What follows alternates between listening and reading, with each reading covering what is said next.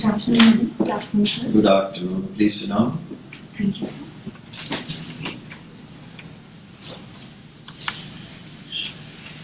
You have an outstanding academic record. Thank you, sir. First class everywhere. Thank you, sir. So why do you wish to join the civil service? So I wish to join civil services because it's a very good career option one, and also everybody wants to make a change at some level. So if I get to join services, I will the network of the services is very large, and I will get a chance to make a difference and reach out to the last. And what qualities do you possess which will make you a good civil servant? So I think I'm an honest person and with integrity. Apart from that, coming from a science background gives me a rational thinking, and being also from an environment background, I think that in the process of implementing schemes, and later on if I get a chance to participate in policy making, I will also take into consideration these. Right. What about leadership qualities? You haven't mentioned those. But you are looking at IAS, IFS, etc. These are leadership jobs, aren't they? Yes, sir. So leadership qualities are also become very important. Yes, sir. Do you think rule of law is an important thing? Yes. It should be upheld? Yes, the rule of law is an important thing, and it should be upheld, sir. So, believe in rule of law is or should also be considered as a great quality, as an important quality, Right, sir. apart from honesty. Thank you. Ms. Jasleen, Yes, sir. what was the main objective of bringing in the Right to Information Act by the government? So, Right to Information Act was brought with the idea that information sharing forms an important process of a democracy, and also it enhances transparency and accountability in the system. Basically, it's to promote transparency and accountability. That is the main objective. So, how does one go about seeking information under the RTA Act? So, there's a institution of central information office, chief information officer, and there are information officers in the departments. So one can file a request online, and the data, if it is not against the national security or the official secrets, it can be used. Right. Yes. Now, are any government departments exempt from the purview of the RTA Act? So I'm not very sure about this, but under Schedule 2 of the Act, the government has listed out certain agencies, yes. security and intelligence agencies, which are exempt from it. Now, the RTA Act also has a provision for a Central Information Commission, right? Yes. What is the purpose of this CIC? What is their role? So as far as I remember reading, a separate institution was needed under the Act, so that when the inquiry happens or when the information is shared, there is no bias and the information is... It's basically an appellate body. It's an appellate body. If you are not satisfied with the information provided by the CPIO and the first appellate authority of that department, then you go to the Central Information Commission. And the other role is, of course, a supervisory role to see whether the Act is being implemented correctly. Okay, so it's basically an appellate body. Thank you for telling me. Okay. Now, you have given foreign service as your second choice. The US is facing a very peculiar situation of, they are talking of a US federal shutdown. What is this?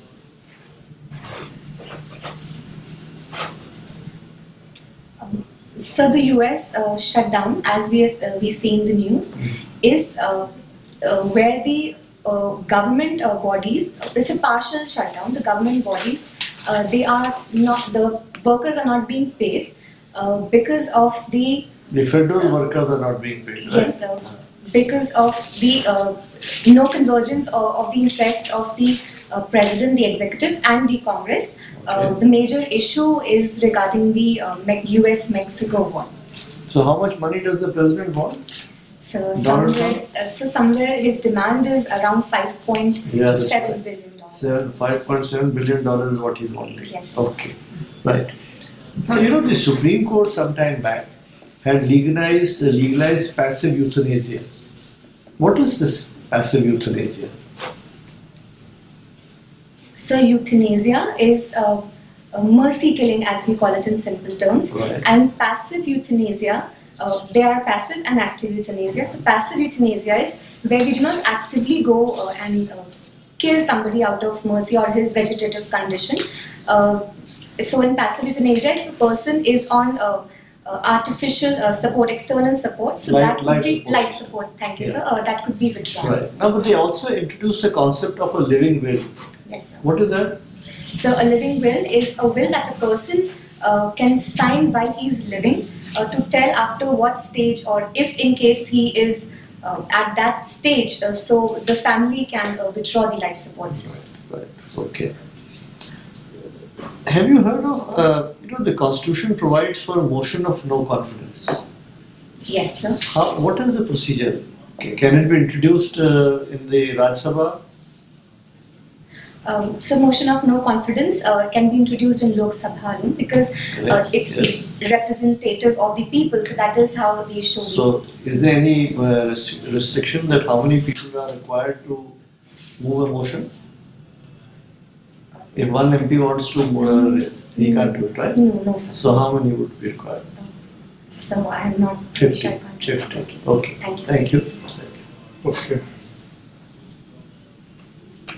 Jasleen, you are from Kanpur? Yes, sir. At present, you are in Kanpur also? Or you are working somewhere? No, sir. I'm in Delhi. I recently completed my master's this year itself. Okay. So you are here. Yes, sir. You have heard of this Namami Ganga? Yes, sir. So, what is this project about? Namami Ganga? So this project is about cleaning and rejuvenation of the Ganges River, and it has several components. What are the main components? Yes, so the main components are the construction of STPs in the cities for sewage treatment, the ghats rejuvenation, the growing of green belt around the Ganges to some extent. That's it, sir. The major components are these, sir. But you didn't talk about this, Aviral Ganga and Yes, the Nirmal Ganga, the uninterrupted and the the pristine cleaning flow of Ganga itself, that is the main task. Yes. You talked about the effluent and also the sewage treatment and the ghat, Okay. So also another important aspect you have missed on that is behavioral change. Right, sir. That part is. Okay, tell me in Kanpur, what is the change? Kanpur also, polluting Ganga. Kanpur has a major role. Right, sir. The industries, the tanneries. So, have you any idea? Yes, idea? sir. What has been done in Kanpur and Yes, sir. As you suggested, the pollution from the tanneries is what is contributing to the pollution in the river, and also, sir, the sewage treatment, the sewage from the city also is contributing. In this regard, the government has taken various steps. The most recent ones being the shutting down of almost 89 industrial tanneries, did not have a treatment plant, the common effluent treatment plants, and besides that, the government has also, there was a drain that was discharging the water directly into the river, so that has been connected to the sewage treatment plant. However, I think this can be even made better, and yes. Environmental studies is your subject, isn't it? Yes, sir. So, you did MA in environmental studies. Yes, sir. Tell me, the climate change, which is a burning topic, the steps taken globally for climate change and what is the progress? So climate change is a very burning issue, and it is an issue that is post-sovereign. So countries together have taken up various measures. The most important one is the UNFCCC, that is United Nations Framework Convention on Climate Change, wherein Paris Agreement and the latest Katowice landmark conference. Apart from that, we also have RED Plus initiative, wherein we try to reduce the carbon emissions from forest cutting, and we also have International Solar Alliance, wherein India has taken a lead, that would lead to renewable energy and cut down on the carbon emissions. In the Paris Agreement, there are a number of steps to be taken. Yes, sir. So, what have been done in that regard? I'm sorry, sir, I beg your pardon. In Paris Agreement, in that number of steps to be taken for climate change. And to reduce the carbon emission and all. So, what have been done so far in that? So, in Paris Agreement, various measures were given. So one was the $100 billion fund, wherein the developed countries had to contribute, considering the historical pollution that they have caused. Apart from this, we also had INDCs, intended nationally determined contributions, wherein every country would mention how much reductions it aims to achieve. So, what is done so far? So, since the agreement was not legally binding, so not much has been achieved. Also, due to no standards for measurement of the measurement and verification of the carbon emissions, there had been certain challenges which have tried to be sorted out at the recent Katowice conference. And Trump also, what is his role? US is a major participant, and otherwise. So, what is his statement? What US role and all that? Some countries like the US and Mr. Trump have been denying climate change, but that is to our peril. So he did not want to contribute to the fund, and also he does not believe in the principle of common but differentiated responsibilities. Okay. Tell me, have you heard of this basic structure of the Constitution? Yes, sir. Where from it came? It is in the Constitution itself? No, sir, it's not there in the Constitution. It evolved from the Keshwanan Bharati case of 1973, and new features keep on adding. The court keeps on adding the new What are the major, some basic structure of the Constitution as pronounced by Supreme Court from time to time? So there are many. But for yes. you? So federalism is one such, which is yes, sir, which is not there in the Constitution, but it's there in the basic structure. Apart from that, we also have a right balance between the fundamental rights and the directive principles. And so I'm not able to recall right now. okay, Rita. Oh yes, shall we go back and check? Thank you. You were talking about tanneries and closing down of tanneries. So the cow ban, slaughter, ban on cow slaughter, how has that affected people in Kanpur or in UPSC, whether it's farmers or others? From the little knowledge that I have now, the impact of cow slaughter temporarily, yes ma'am, sorry, ban on the cow slaughter temporarily was seen. However, over the period, some of the tanneries have been complying with the norms, as I've heard from my parents. So, yes, there is an impact still, but... so where are they getting the heights from if there's a ban on slaughter of cows? Given the little information I have, I think there were certain norms and they had to be licensed or something was there regarding We this. agreed on this. Sure. Now another question, you had philosophy as an optional subject. Yes. You would also have studied ethics as one of the papers. Do you think there's a lot of overlap between the two subjects? Yes, ma'am. suppose you were asked to give your recommendations, what would you say regarding either of the papers? I'm sorry, ma'am. Suppose you were asked to give recommendations, since there is so much of overlap, what would you say? What would you recommend? Either in the ethics paper or in the paper of philosophy? Ma'am, I'm sorry, recommend as in which direction? What would you say? Should we have an overlap? There's a complete overlap, isn't there? Thank you, ma'am. Ethics is a part of, in fact, philosophy, and it's a normative science, wherein philosophy we take an issue and we critically, rationally go about it. But ethics is a normative science wherein there are certain... No, I think you didn't get my question, or maybe I didn't make myself clear. There's a paper known as ethics. Yes. What is that paper? The paper in UPSC? Yes, in the UPSC. Yes, ma'am. Civil Service, GS4, General Yes, Service 4. and there's an overlap there between that paper and the main philosophy paper, which is an optional subject. Suppose you had to make a recommendation to the UPSC, what would you recommend? Can you please take a few seconds? Yes. Thank you, ma'am. You study Indian philosophers, you study Western philosophers, and you study the same.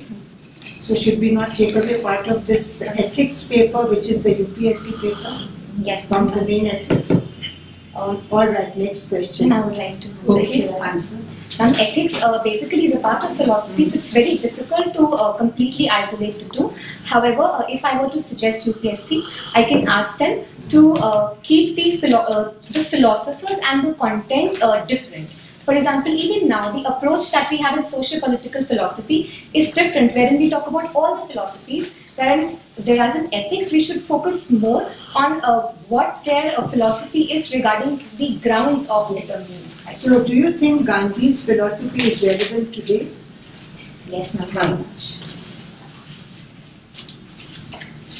Starting from environment, ma'am, today as we see that we are not able to deal with the, or to some extent that the pollution and these problems that are being created, the consumerism and all these ideas, the Gandhian idea of the need and the greed philosophy, that will be very much relevant as he has cited in the Hindu Swaraj. That concept is relevant. Apart from that, in the terms of economy, wherein we talk about corporate governance, the trusteeship idea of Gandhi is beautiful. Good. Now my last question. If I asked you to give me recommendations to make Delhi a safer place for women, what would you say? Just give me 1, 2, 3, 4. That's it.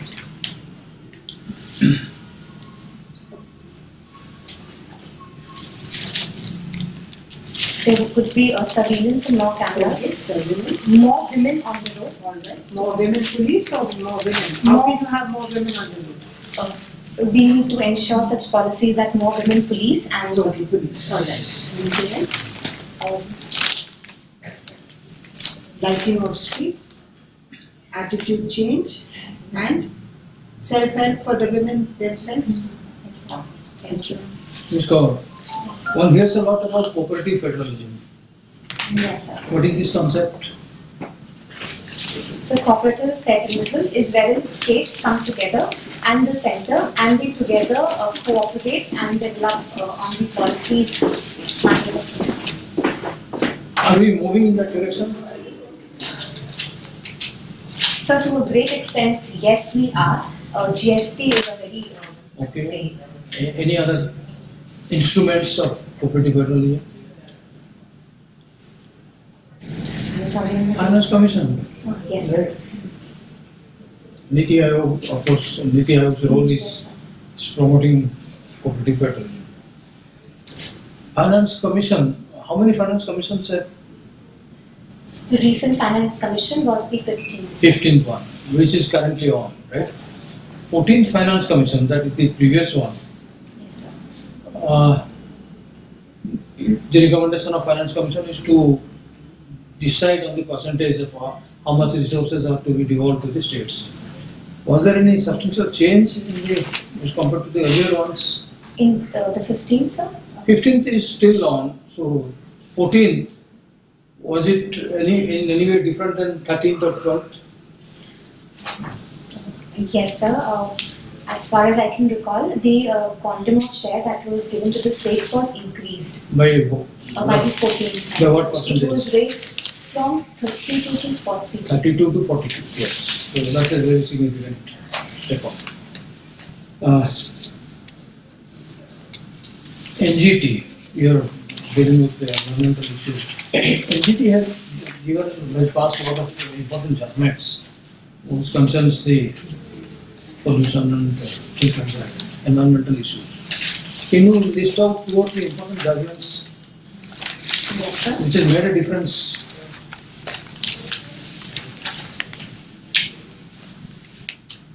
So the most important judgment and the most recent one was the one wherein the state government was asked to levy charge on the water, groundwater consumption. So, Yeah. Anything else? so recently also it asked the most recent news, the Volkswagen company, to because it did not comply and with the verification measures for its diesel engine, so it has asked to pay it in the interim period rupees 100 crores this time. So that is a good step. So For to cheating, better, for cheating, yes, that is sir, what to is. better the Okay. companies. They say that GST is a game changer. In what way it has changed the game, the rules of the game? So it has it aims to simplify the tax regime. So the cascading of tax effect has reduced. So and in the longer spillover effects can be seen in terms of in the longer run that we will see the exports will increase, the ease of doing business has increased. So, There is uniformity of tax rates across the country. yes, sir. So that's the singular objective of GST, right? What is the difference between Jainism and Buddhism? Are there any similarities and also difference? So both schools of thoughts are agnostic when it comes to God, is a major similarity, and both of them came to oppose the ritualistic approach of Hinduism, talking about the difference. So Any difference between these two? Similarities you mentioned. yes, sir. The metaphysics point of view, Jainism talks about multiple realities, wherein for Buddhism things are momentary. There is nothing permanent. Whereas this is not in case of Jainism. The propounders were also different, and the right to attain liberation in both are also Okay, different. last question. What is BRICS initiative? The BRICS is Brazil, Russia, India, China, South Africa initiative, wherein these developing countries are coming together. The emerging. Yes, the economies. Emerging. Any initiative taken by this group? Major initiative? So there's the BRICS Bank is one of them, wherein we try to finance the infrastructure and other projects. Right. Thank you. So you're fond of music. What kind of music? So I sing also, but largely I play synthesizer. Synthesizer. Yes, sir. Can anyone play synthesizer? A child can also play. So anyone can play synthesizer, but the question is if how melodious and how what tune is being played.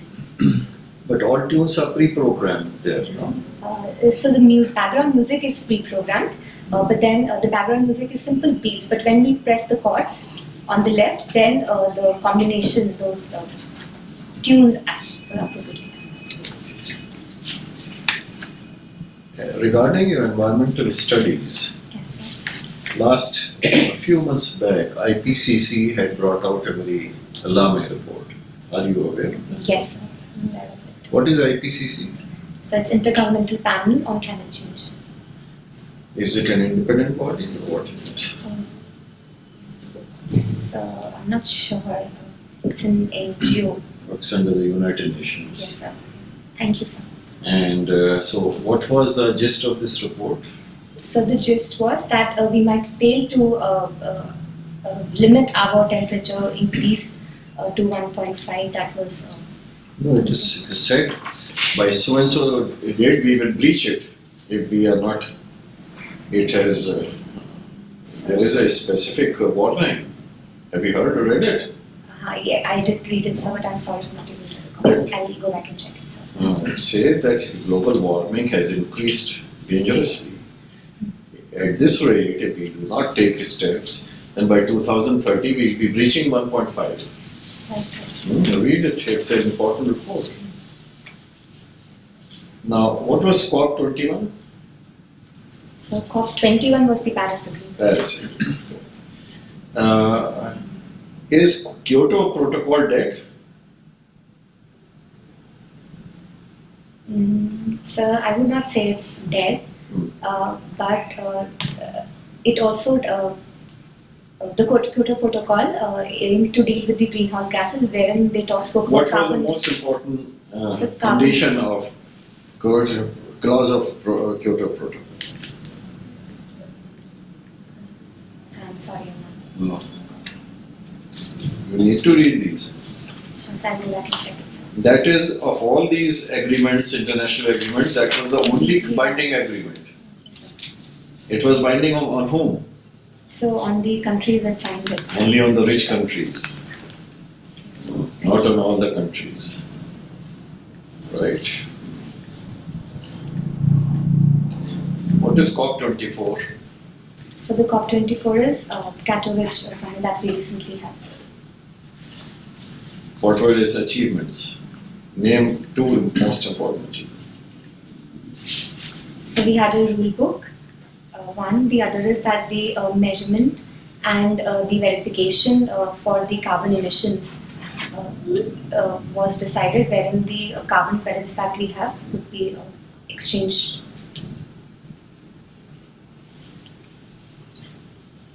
Has India determined its IDCs? Yes, sir. Yes or no? You So seem India, very shaky. You have done environmental studies in your MA. so India did achieve its IDCs. What That's is its what I recall. IDC? Name one or two important targets which it has set for itself. So I'm not sure. I'm sorry, I'm not very sure. Okay. Go ahead. Okay. All right. Has India produced any great philosopher? Yes, sir. Name? It's my favorite also, Chanakya, sir. Chanakya. Yes, sir. What is his great philosophy which is practicable, which is we can all adhere to or we can adopt? What is his philosophy?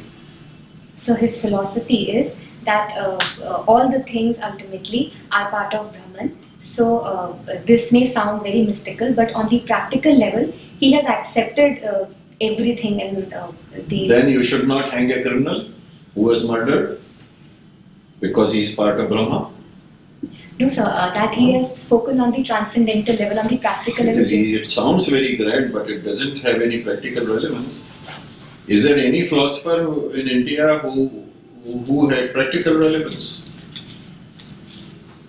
Sir, Swami Vivekananda. Yes, say that. Yes, sir. So we must name those who have some, we can follow whose philosophy in practical life. What was his philosophy which you find were most practical and impressive? So the most impressive philosophy that I find is when he says, "Rise, awake, and stop not until the goal is achieved," which is very much relevant for the youth today, wherein in this digital and quick world they're losing patience and the word of instant gratification. So this will really motivate them to achieve their goals. You know what I like about him? He says, I would recommend that the youth should play football instead of praying. Now, you come from UP. Yes, sir. There is a very serious matter concerning UP, which is before the Supreme Court. What is it? So it is regarding the land dispute of the Ayodhya, sir. Alright, we close the interview. I'll give you a little feedback. I'll start with this UP 1100 encounters. Matter is before the Supreme Court. Supreme Court has very first day Supreme Court said it's extremely serious issue. Do you consider it to be an important issue or not? Yes, sir, it is. Why? So because Tomorrow police can kill anyone in the name of encounter. right?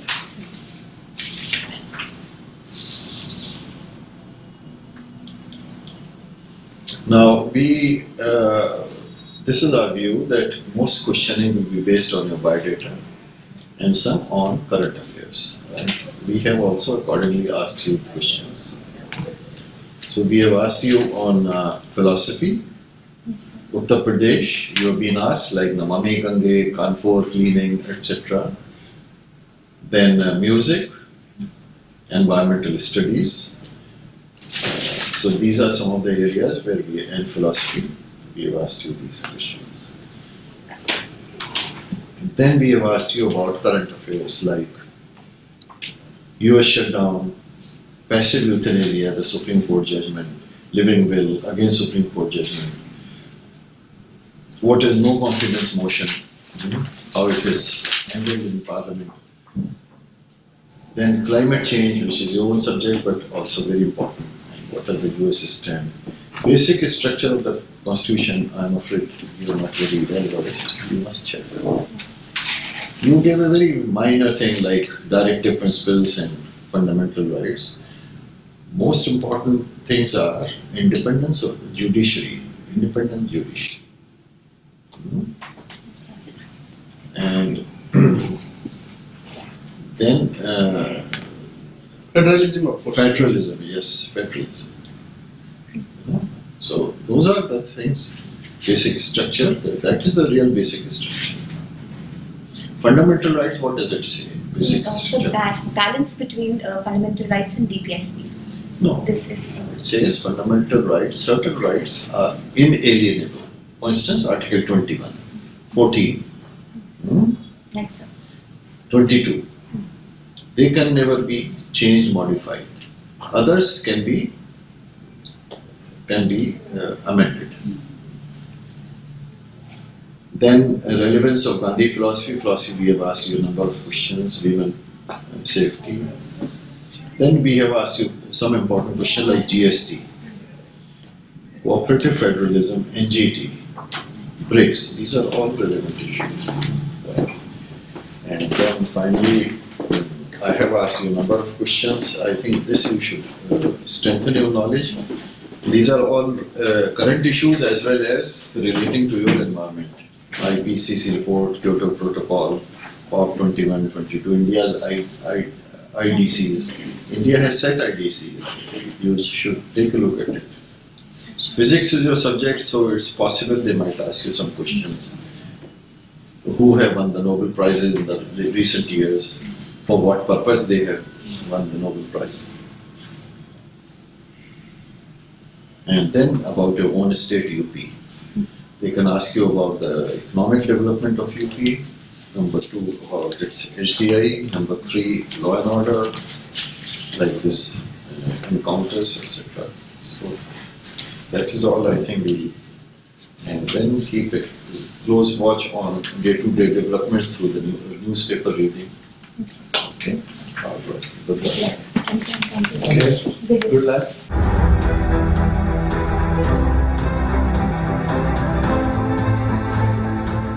Don't forget to like, share and subscribe to our channel and press the bell icon to never miss an update.